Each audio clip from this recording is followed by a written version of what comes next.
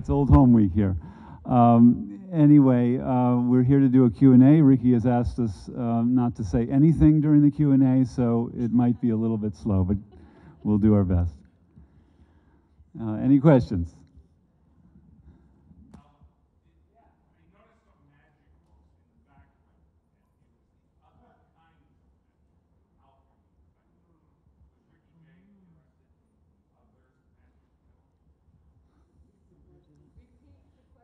What he noticed some other kinds of older magic alchemy, books about alchemy in the montage of books. And yes, and wondered if Ricky is interested in that kind of magic as well. I'd say he's interested in all forms of magic, at least pre-20th century. And he has a huge collection of very old, beautiful magic books, so yes. Anyone else? Yes, in the front. Yes, I didn't realize the film would be so much about these relationships in the craft between masters and disciples. And secrecy was part of the relationship and all this time together. And I wondered if this entered into your relationship with Ricky as you made the film and had to relate to it enter their world. You know, did this play a part? I would say very much so. You know, in any filmmaking situation, there's a process of earning the subject's trust, and in the case of a magician, that earning of trust is a much more delicate operation. So I think that this aspect of his life, the historical aspect, the relationship that he had with his mentors, was something that he felt comfortable talking about. He wasn't going to divulge secrets about the actual effects, but he loved to talk about his mentors. He loved to talk about the world of magic, not the technique.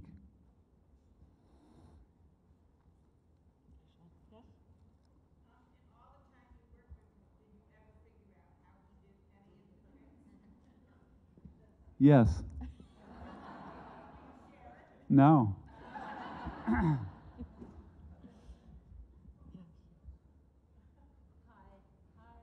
Hi. Did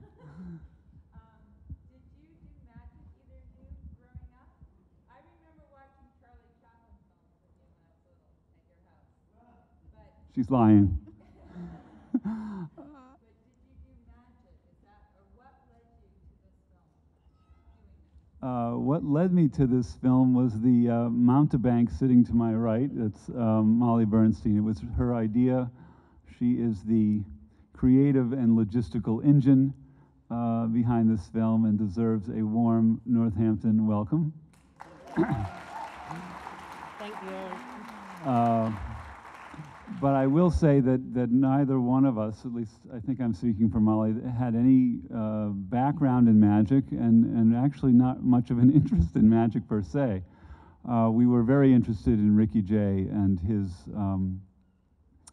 character more than the magic itself, which we love. We love to watch it. One of the best compliments that we've gotten about the film is magicians who say, "You have elevated the art." We don't know much about the art, but Ricky Jay has elevated the art, and so that's really what got us interested, his obsession, his character, and his drive to be the best at something. Do you know who figured out that if you put chicken's head under the twig, hypnotized? I don't, but I know it goes back. Oh, the question was, do we know who figured out that if you can hypnotize a chicken the way that Di Vernon explains? We do know that it goes back much further than Max Malini. Ricky has a chapbook from, I think, the 17th century called A Droll Trick of a Cambridge Scholar that has an illustration and a description of that trick, and he thinks it goes back even earlier. So we wanted that in the film, but we decided Di Vernon had to have the last word on that. So I wouldn't try that at home. Yes. Do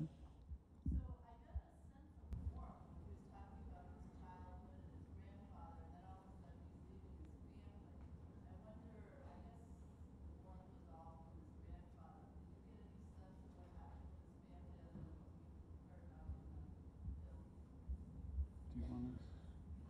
Yeah, it's,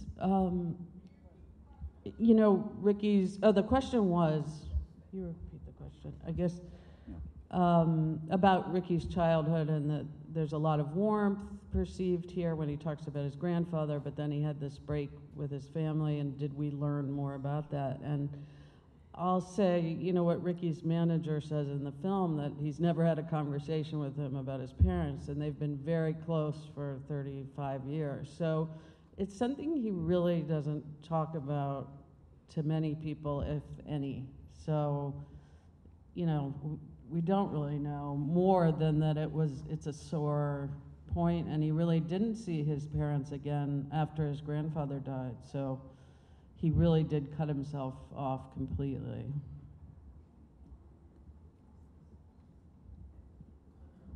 Yes.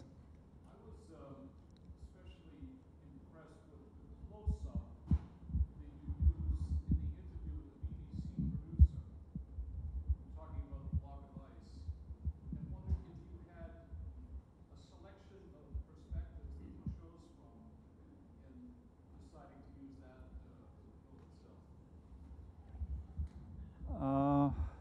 What was the last part? Was that the one sort of perspective that you filmed her from? Yeah, And if so, why so close up? yeah, he's asking about the extreme close-up shot that we used for the BBC journalist, Susie Mackenzie.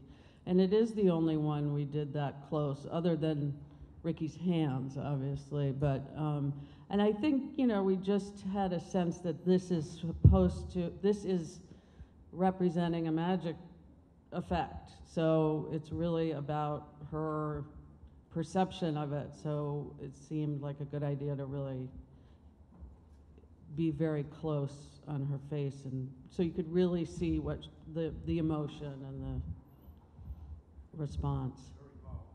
Oh, good. Yes. He does. He's still doing one-man shows, and I believe he also does, like many of these close-up magicians, does private engagements. So he's still quite active, and he's active in many other ways, as a writer, as an actor, collector. There's a big book show going on now that he's probably at. So he is still performing and very busy. We'd like to have him here. He's actually hosting something called the Congress of Wonders in Rhinebeck this summer that you can look up online if you're interested. It's a weekend with all kinds of events that he's curating, and we're going to show the film there, but there'll be other people speaking and performing.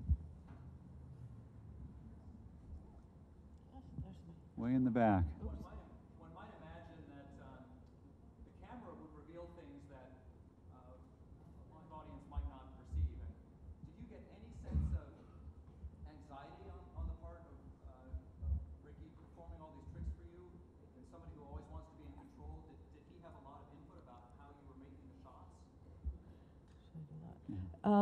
The question was, did Ricky have a lot of input on how we designed the shots when we were filming him performing, because of the possibility of giving things away? And I would say remarkably little. I mean, I would have thought he would have had a lot more than he did. I mean, there were certain things where there were certain angles he, kept us away from, in a sense, but barely. And one thing that's really interesting is that, if you slow down the footage, there's nothing revealed, at least.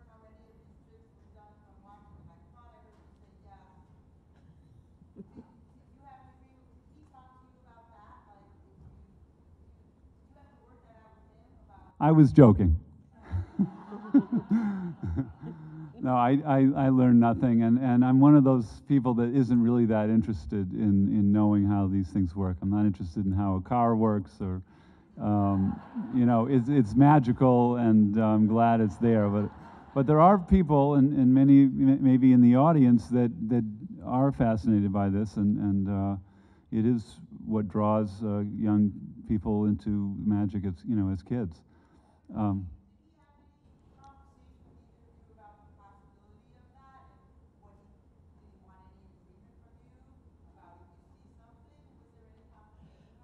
No, only that he was allowed to approve any performance footage we used. So we showed him everything we were using, and in certain cases he said, "Oh, that's sloppy, use a different take," and we would have never been able to tell it was sloppy. Whereas, you know, of his performance, and also the mentors, actually, he'd say, "Oh, there's a much better shuffle Charlie does, you know, 2 shuffles down." I mean, he was very keen on having the magic be the best that it could be. So in that sense, he had a lot of input.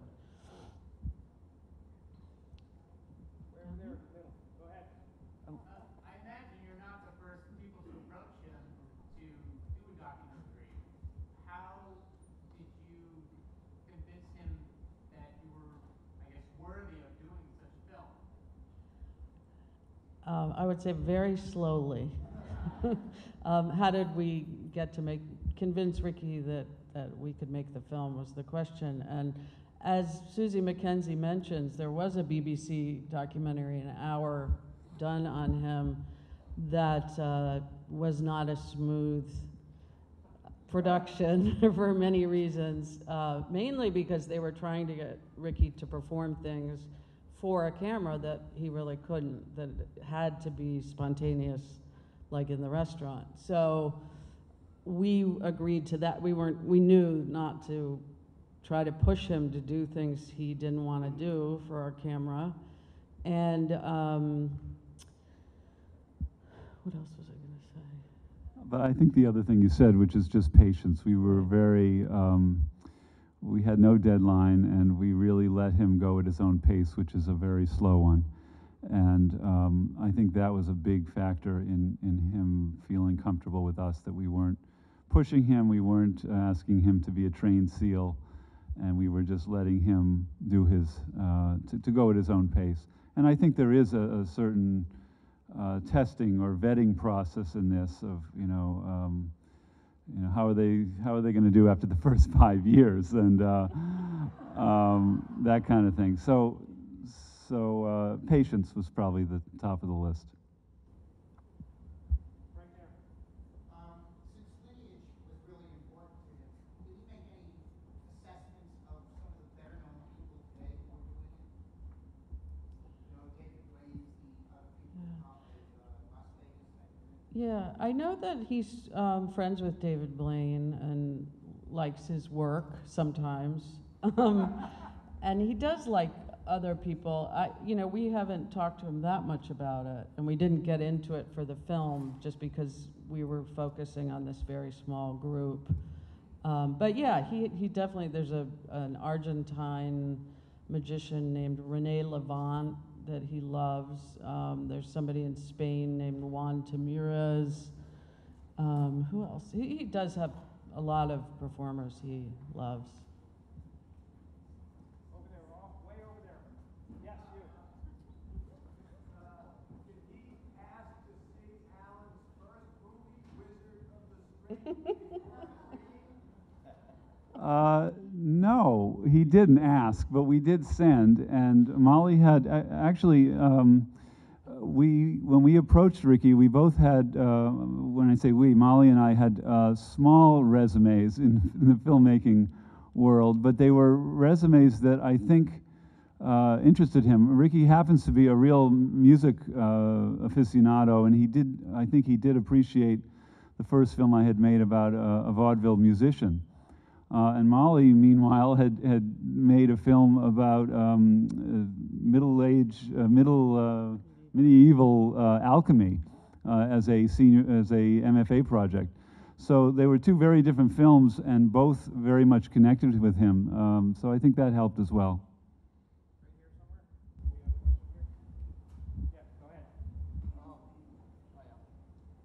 What was Ricky's reaction to the documentary? And did he feel like it was a faithful representation of who he is?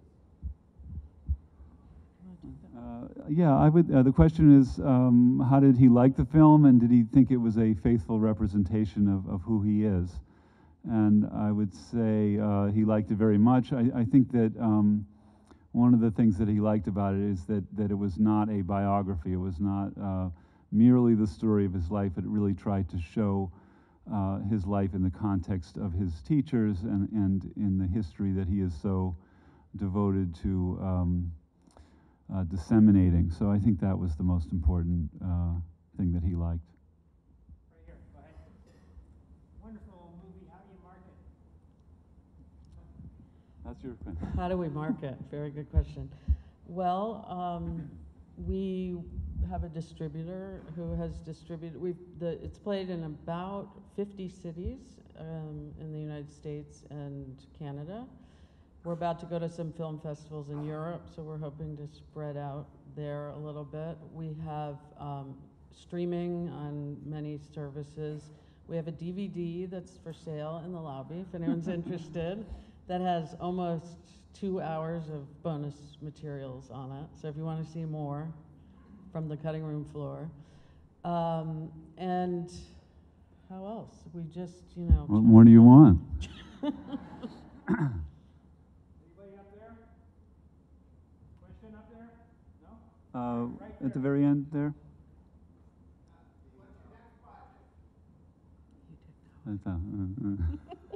We have a couple different projects. One is quite related to this in the sense that it's about someone with a very obsessive interest. And what else? Nothing that we're really ready to talk about, but I've been too busy applying for law school, so I haven't really. Right there. The three-mirror setting you kept coming back to, where he was shuffling in front of mirrors, was that your idea, the synthesis for the cinema effect of it, or was it a disciplinary practice? right. The question was about the 3 mirrors that Ricky's practicing in front of. It was our idea, but we got the idea because it is something that magicians do frequently, so they can see what they're doing from the point of view of someone sitting near them. So we asked him to do that, and he did. So yeah, it was great. We loved doing that. It was. Right here, right in front. Given the magician's use of deceit and their honesty about their deceit, did you feel that you learned anything about their sense of illusion as a spiritual or philosophical concept in the world that you could share? Illusion, magic, in a larger sense. I think in terms of the question was about the spiritual and philosophical aspects of magic, and was that a part of Ricky's? And I would say not in terms of our film. It was not something that we addressed. It is something that he's interested in, he's studied, but it was really sort of outside the scope of our film. But it's a very interesting one, the whole relationship between religion and magic, and the whole actually that we wanted to do more on the relationship of film making and magic. There's a whole tradition of early filmmakers who were magicians and used film as a magic show. So we regret not being able to do more with that, but we hoped with the little flip book interludes that we would at least convey a little bit of that flavor. Ladies and gentlemen, at this point, we're just going to take like 3 more questions, okay? So, Chuck, if you direct your questions, Chuck will decide who. All right, Chucky? Yeah, I got it. Go ahead. You're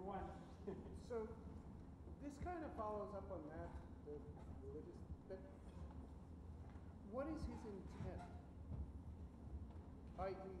Some of the stuff he did was skills or stunts, you know, piercing a watermelon. But I mean, what's his larger intent? Is it to show skills? Is it to just do a trick in a maze? Is it to all of a sudden make you sort of open up your reality a bit? Or did you get any sense from him? Yes, I would say his intent, I mean, really you should read some of his books and you'll learn a lot about that. But I think what really sparked my interest was the extent to which what Alan mentioned before, that he brings to life this long history of this rather secretive art, and I think that is a big part of his, I mean, it's everything. He's a performer, he's a storyteller, he's a magician, but I think also the history is, he's very passionate about it, and is particularly brilliant, I think, at combining that interest with his performance. So I think that answer directed at a musician, at anyone really in the arts would be the same. There's a love of entertaining, this feeling of power to be able to amaze people, just the joy of doing it without any audience even. It's kind of the same thing, I think, that anyone involved in this, basically connecting with an audience or entertaining and my connection to Ricky is more as an artist than as a magician, that and the film, I think, connects with people beyond the magic world because it's about someone trying to be an artist and the struggle that's involved. Question number 2, right there. Yes. What I noticed in this film is that it seems that this art is a male art. mm-hmm. And I don't know whether that's an artifact of the film or whether that's really true. And so I wonder if you would answer that question, and if it is true. I'm not really qualified to answer the question, but I'll take a stab at it. Yeah, I think my sense is that it's a lot like a lot of other arts that have been male for a long time, and I think it's changing. That's as much as I can. But there have always been women magicians as well. They're fewer, but there's a lot. I mean, Ricky has some in his collection of a French woman who worked with, what was her name? There's several, there are a lot, so still really a minority, but they did exist, and then they're often assistants also, as you know, in big stage illusions.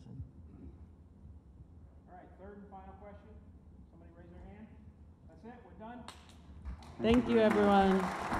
Thank you very much for coming.